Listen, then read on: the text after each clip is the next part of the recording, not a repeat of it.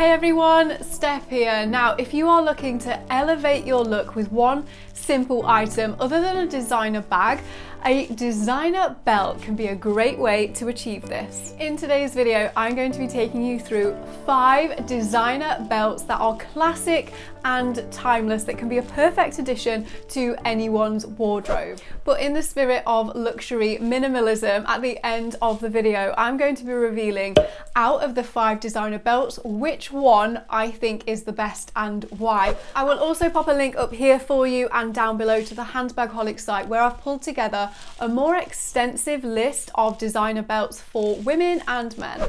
By the end of this video, you are going to know which designer belt is going to be perfect for you. If you are new to this channel and love designer bags and luxury in general, then welcome to the family. Make sure you join us by hitting the subscribe button and the bell down below. What I will also do as I go through this video, if you like any of the belts, I will pop links to them in the same place in the description so you can go and purchase them. Belt number 1 is the Gucci Marmont belt. So this is the belt that I have, and I decided to get the black leather version. This is the thick one. Let me get this the right way around. There we go. So you can kind of see what that looks like. It does fit through like normal jean hoops, so you can wear this. And I decided to go for the bigger one just because it makes more of a statement. Okay, so when it comes to the Gucci Marmont belt, this is probably one of the most popular designer belts. For the past few years now, this seems to be the one that a lot of people want, and I think it was maybe last year, maybe 2019 kind of time, a lot of influencers were wearing this belt. You can get it in different colours. You can get it in a dusty pink, which is really nice. You can get it in a tan colour. Get them in different thicknesses if you don't want one quite this big, and with a much smaller GG on there if you want something maybe slightly more understated, because this is quite a large chunky belt. A lot of influencers are now bashing this. They're saying that this is like a super basic belt. Everyone's got the belt. To a degree, I understand exactly where they are coming from, but that did not put me off getting the Marmont belt, because the reason it's so popular is because it's simple, it's statement, and I still think it looks great. Out of the designer belts that I'm about to take you through, this is actually one of the cheapest. So this one I believe retails around £350 here in the UK, so probably just over $500 in the US. Like I said, I will pop links in the description box down below for you if you want to go and purchase. Next up is this belt from Louis Vuitton. I have selected probably the simplest, most classic style, because there are a range of belts to choose from Louis Vuitton. This is the monogram and black leather version. So this is a reversible belt. I really like the idea of a belt being reversible. My Gucci Marmont isn't, so I can only use it one way. It's black and gold.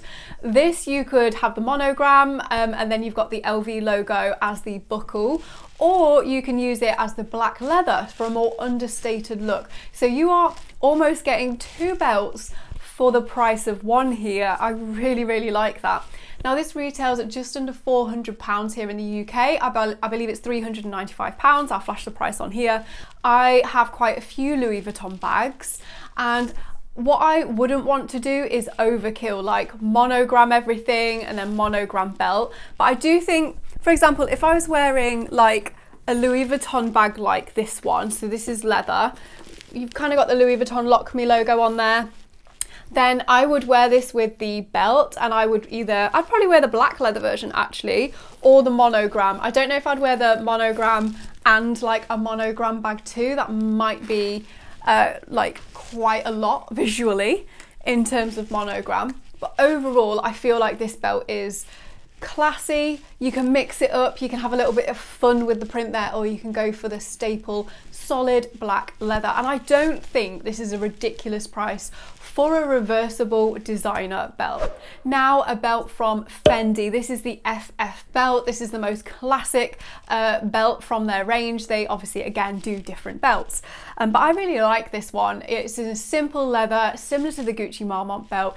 It retails at 300, sorry, I've got the price here so I remember it, £360 here in the UK. You can get it in tan, you can get it in a dark coloured tan, and I believe you can also get this in a black. So I would go for black if you were looking for a classic, but I do actually like this in the tan colour, especially with the gold hardware. So this one overall looks good. It's not reversible, so that's worth bearing in mind. I would probably pick the Louis Vuitton belt over this one because the Louis Vuitton is a reversible one, so therefore you will get more value for money. But obviously Louis Vuitton is quite a common brand, and some people don't like Louis Vuitton as a brand, or maybe, you know, don't want to kind of do the overkill thing. So I think Fendi's a really good one. Not overly popular, you don't see them everywhere, but I'm sure very good quality from the brand with this one. Another classic from Christian Dior. This is the Montaigne belt. Now, very simple again.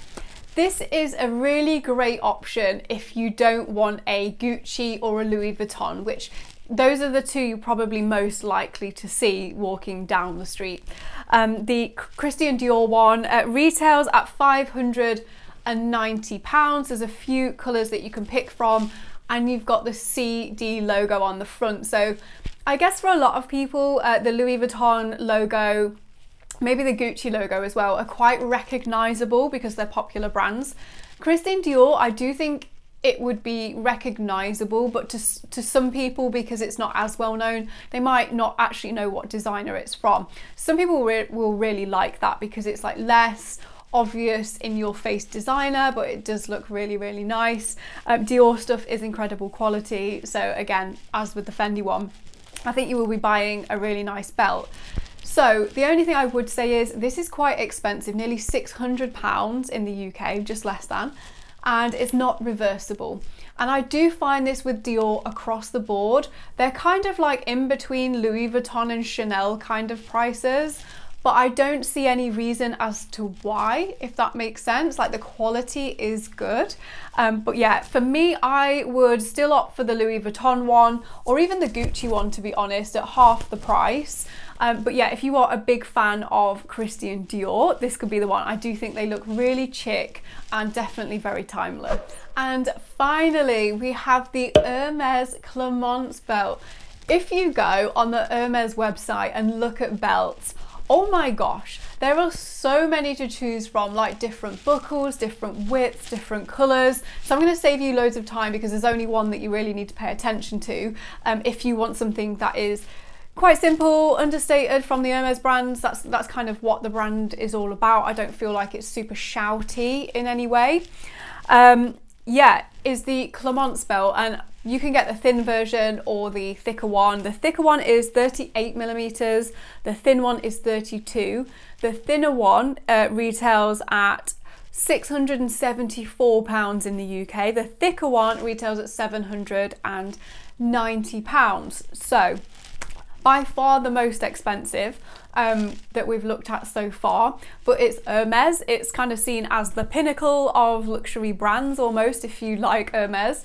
And I would go for the Clemence belt with the brushed metal H, and I would get the black leather, and then because they're reversible, you get to pick the other colour on the other side. I do really like the bright orange. I think that's really nice, but I would go safe. I would go with the gold, which is the tan colour, because I definitely know I would wear the black and the tan. I'd probably wear the tan more, but it's always nice to have a black option too. So even though they are the most expensive option, I would spend that extra few £100 on the Hermes version as opposed to the Christian Dior belt, because you can reverse it. So again, it's like you're getting two belts for the price of one. I promised at the start of this video that I would reveal, out of the 5 designer belts that I've just taken you through, which one I think is the best and why.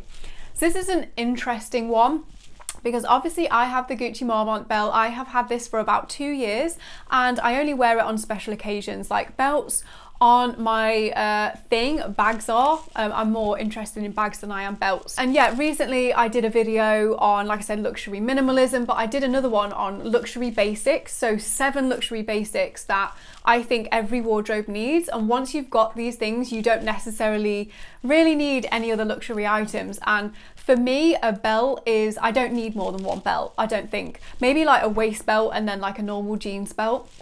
Other than that, belts really don't interest me that much. So which one is the best belt and why? I wouldn't say it's the Gucci Marmont belt.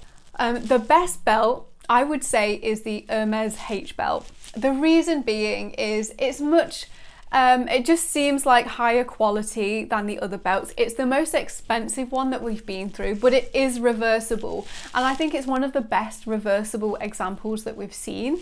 You just take the buckle off and switch the belt round. And I think the fact you can pick from so many colours, like with the other brands like the Louis Vuitton where it's reversible, there's a few to pick from, but Hermes, just with the leathers that you can pick, the different buckle combinations, like you are bound to find the perfect Hermes belt for you. They are a big investment, but it's Hermes. They're probably going to hold their value very well. And I would definitely, though, make sure I don't get a shiny buckle version. So for me, I am going to be selling my Marmont belt to help fund my new Hermes H belt.